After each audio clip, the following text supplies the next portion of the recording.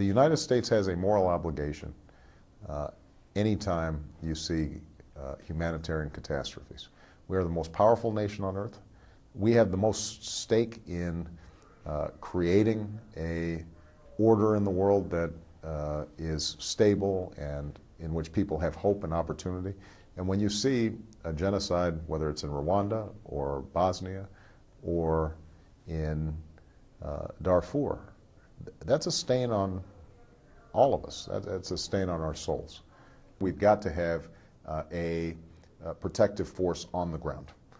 And it's now been authorized by the United Nations Security Council, but we have to push through any additional resistance that there may be. The United States has to make firm commitments in terms of the logistics and the transport and the equipping of these troops to make sure that they're actually effective on the ground.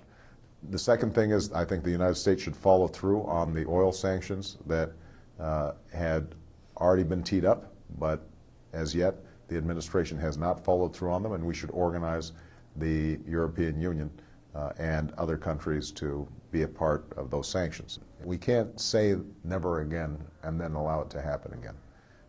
And as President of the United States, I don't intend to abandon people.